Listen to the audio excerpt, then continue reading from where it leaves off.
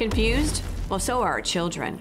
There are people trying to convince our kids that there are 107 gender identities, and the list continues to grow. In too many situations today, children are being exposed to radical gender ideology and highly sexualized content. Their innocence is being stripped away as they are being taught a belief that is not based on biological science. Parents are being told by medical professionals and adults to accept their children's new gender, champion puberty blockers, and support mastectomies and castration. Well, we must fight this battle and protect our children. Moms for America has partnered with the Epoch Times to bring you an exclusive live online event about gender confusion on Thursday, October 5th.